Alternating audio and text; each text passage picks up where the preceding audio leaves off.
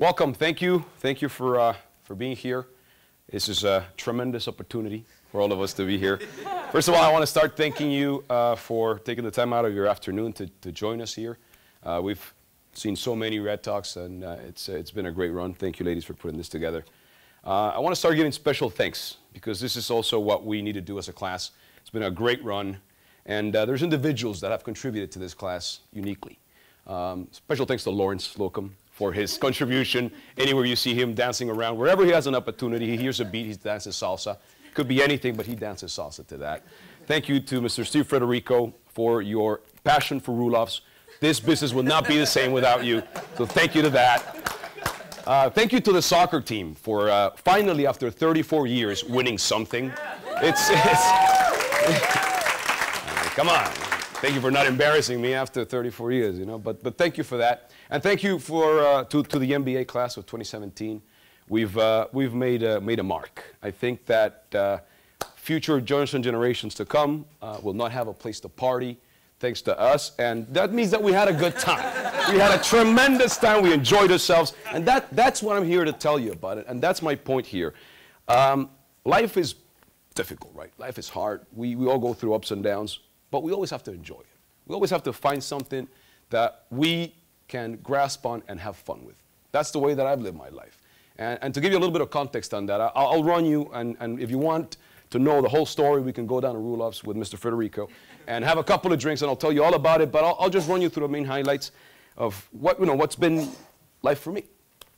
So I'm originally from Guatemala. It's a small country in Central America. And by America, I don't mean Nebraska, I mean America. And I was there playing soccer. I started there as a soccer player. Why? Because I saw soccer players on the TV, and it was great. You know, these guys are living a good life. You know, they're enjoying themselves. Why not, right? Let me try it. And I tried it, and luckily I was able to do it. Played a little bit until I got my knee busted.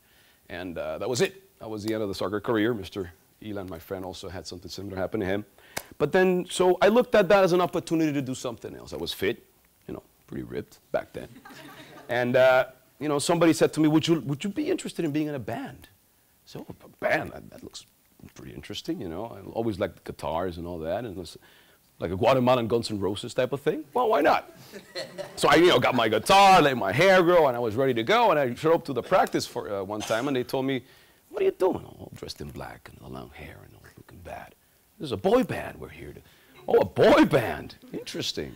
So picture the Guatemalan version of the Backstreet Boys, if you can't picture something like that. And I had tremendous pictures to show you, but anyways, I did that. That was great. We traveled, throughout Central America and Mexico, which is an addendum to Central America. And it was fun. We had a great time. It was amazing. But I could not be in a boy band forever, right? I had, as a 44-year-old, it doesn't look good. So I decided, well, what's next? What else can I do? And of course, an education could be a possibility. I said, okay, let's go to school. But Guatemala was not the best place to go to college. I saw on TV again the beautiful parties and spring break MTV. I'm not going to disclose my age, but back then, I said, oh, that looks like a fun place to go. Let's go to the U.S. Packed my stuff, and I visited a friend in New Jersey. Big thing is that you need a little bit of money to go to college, right? It's not free, I thought, and back then it wasn't. So I needed to save a little bit of money. What can I do to get some money to pay for my first college semester? So I was walking around New Jersey and, came across a factory. And, knocked on the door. I said, listen, I need a job. You have anything for me? I said, well, do you know how to do anything? I said, not really. Perfect. Put on this hairnet, and you're going to be making cheese now. Making cheese, all right. Oh, that's tremendous. What type of cheese are we going to make? Let's start with the easy thing, mozzarella. Okay, you all eat mozzarella in your pizza. Do you know how it's made? A tremendous process. It's very interesting. They are not the little mozzarella shredded, things that you eat. You get these huge balls of 40-pound mozzarellas that you have to carry around, one on each arm, and this floor is very slippery. So God forbid you fall. Whatever happens, break your back, but always put the mozzarella up. Don't let that mozzarella that's 40 pounds of mozzarella. So I did that. The whole story is I did the mozzarella, got my money to go for my first year of college, but I was sick of the cold. It was too cold in New Jersey. I didn't like it. So where does a young man, big biceps by lifting mozzarella, to go to school? I said, well, Miami doesn't sound like a bad idea, does it, Mr. Federico? So I ended up going to Miami. And while I was in Miami, I started obviously finishing my college education. A friend of mine who played soccer with me, back then I lived in a small efficiency that had the view to the washing machine. We visited this friend of mine, and his uncle had a beautiful apartment overlooking the bay. I said, Billy, what does your uncle do that he's got all this? Oh, he's a financial advisor. A financial advisor? That sounds interesting. I said, okay, what does one need to do to become a financial advisor? Well, you need to pass your licenses. Okay, let's go, let's try it. And I became a financial advisor. It's not just like that, right? A little bit of work into that, but I did. And there's an interesting part of this story because while I was doing, my work, I was working in Miami and mostly with Latin American clients. The firm that I worked with had two of the partners branched out. And they said, Mario, you're one of the top producers. We need you with us. You are going to be a partner with us in a new venture. We're going to give you a third of the business. Come with us. And something didn't feel right. I said, I've always done crazy things, but this one was a little bit too iffy. They had this special right to sell World Bank bonds that I wasn't feeling very sure about. So I passed on it. By the way, these two guys were 28, 30 years old, driving Porsches in Miami Beach, living the life. And I was still in my efficiency, but hey, I passed on that.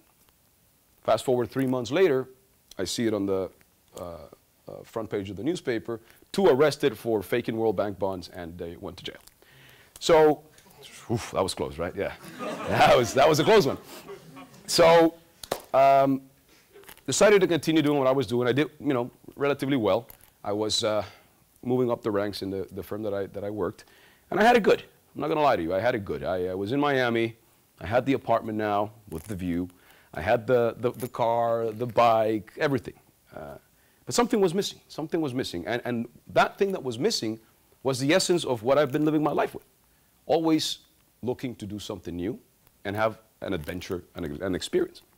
And I decided to talk to a friend of mine who has always been there. And I asked him, there's all this buzz about MBA and what people do with their MBAs. And what is this all about? Well, it's a 2-year program. You should do the part-time. It'll be easier for you. Do the executive MBA. You're already. The 2-year program sounds interesting. That's something that it'll change a little bit of what I'm doing here. I needed a break. Of course, all the benefits of it, new job and all that. But I really did it just because it was something different. It was something exciting. And it was going to give me another chapter to write in my story. So I did it. And I went through this 2 years with all of you here and wrote many stories, all of probably, we can talk about them at Sage Social, of what we've done and we haven't done. But my message to you today, and I brought 2 things there, but 2 books, 2 items, is you have the option of living your life with fear, living your life with concerns, and just, being scared at what happens around you. And you have the option of doing that, but also doing it with fun and exciting activities that make you happy. So whatever decisions you try to do and whatever you do going forward after we graduate, I invite you to write another chapter in your story. But do so having fun, enjoying it, and making sure that every step you take, you have a good time doing it. Thank you.